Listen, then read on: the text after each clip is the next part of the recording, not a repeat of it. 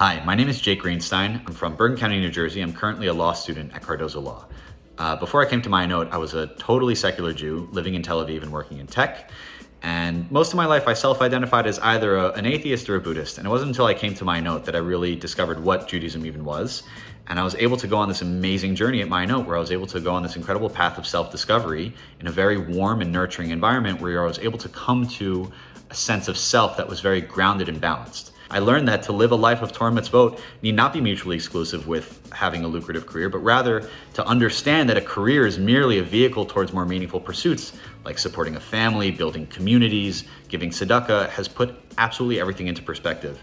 And Mayanot has provided me an opportunity to establish a foundation in Torah, explore my heritage, and develop a philosophical perspective, really first and foremost through Chassidus, that affects everything that I do.